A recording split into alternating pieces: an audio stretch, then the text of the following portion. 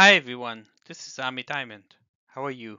In this episode, I'd like to show you new features in the SharePoint page background possibilities. So I'm now in a team site, but it can be also a communication site. What we'll do is I will click on the edit, and then I will go to the settings, to the section settings. So I'll click on edit sections. And here, in addition to the backgrounds that you have here, we had all of these backgrounds that we could change, as you can see now. But now the new thing is that you can change the background and use your own background, not only the specific ones you had. So if we want to change it, what we can do is I'll just clear it. I will add a background, and I can upload or I can search for a background here. So let's look for a background that we have here. For instance, let's have this person. And once it uploads, then you will see the person, the image actually here.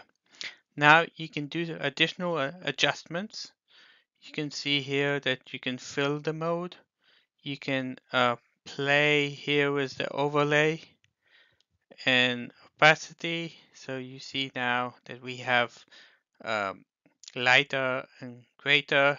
You can fill mode scale to fill, scale to fit. And here you can also background alignments. So you can align to the bottom, to the center, to the top, to the right or left. You can also set the fill mode to a title and put the original size. So this is actually what we can do, and we can also adjust the colors. As you see, we can keep it like this. Now, in addition, let's just set it like that. Let's see what we have here. So we can change again. What we can do is we have advanced editing. So here, just like you could do in any image, what we can do is first of all crop it. So we can crop it like this. By default, it does this. Then we can make it on some kind of a curve.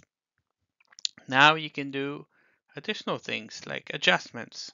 So we can adjust the brightness and the exposure and the contrast. It's all things that you can do actually with an image on a web page. You can see here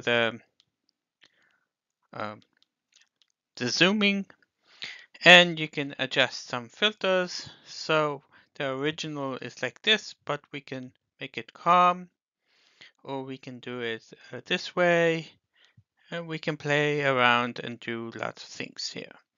If we want to move the focal point, so you see here, this is 1 by 5, this is 16 by 9, and we can say if we move it to here, this is how it's going to look. If you move it to here, it will look like that. And you can see a preview actually what's going to happen. So if we're satisfied, what we can do is just to save it. And now we see actually how it looks. If we're not happy with it, of course, we can go again and adjust it.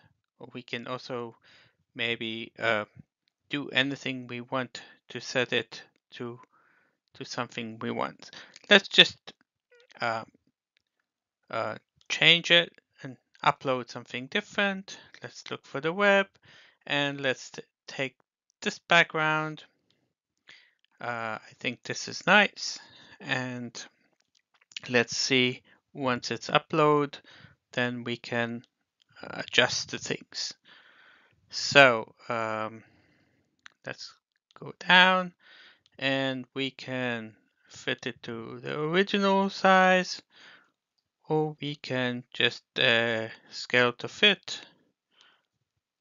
And we can do all of these things. Of course, we need to get to know it and play around and get to the perfect image that we want.